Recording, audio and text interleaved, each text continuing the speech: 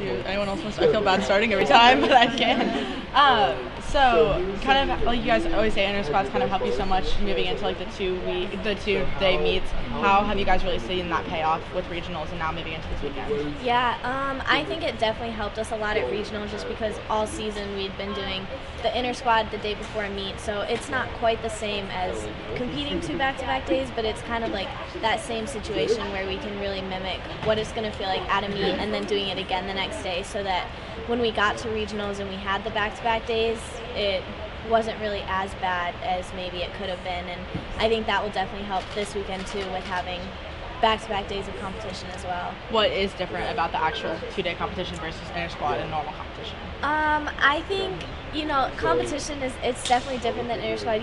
You have a little bit more adrenaline. It's kind of like you get on that adrenaline high and then kind of like crash a little bit. So it's just really about knowing exactly what we need to do for recovery and just really getting good rest in between the 2 days. And what does that kind of like recovery look like after day 1 moving into the next morning?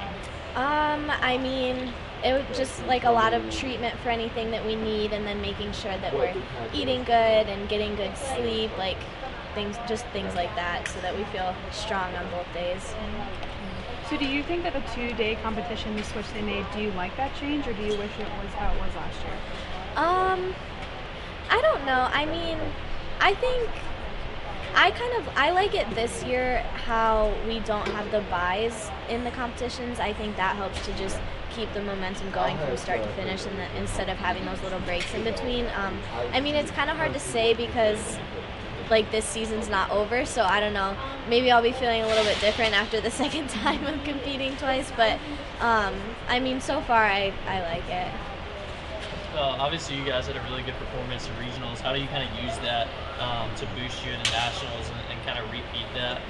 I think, one, we definitely use it as a confidence booster, just seeing that we are capable of going out and putting together those 4 strong events, especially on the second day of competition. And I think it's really just about, we've been talking about it all year, just slowly climbing up the mountain, peaking at the right time, and I really do think we're peaking at the right time, and I think we're going to be even better this weekend. Everybody's talking about the fan support and having fans come here later today, and then the fact that y'all are going to have a lot of fans traveling. What does that kind of mean to you personally to know that you have that kind of support at Georgia? I mean, it's awesome just seeing all the fans come out, all the people that are supporting us. It helps us, especially knowing that we have so many fans coming this weekend. It kind of makes us feel a little bit more at home. You really feel the energy from them, and it helps us all in our performances. And obviously you guys have said like top 3 at nationals is the goal, winning nationals is the goal, but what are some like smaller goals for this weekend?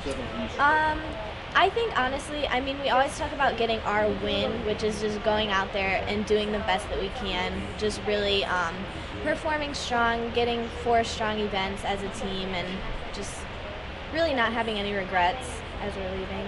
And so what do y'all need to do this weekend to make sure you get your win?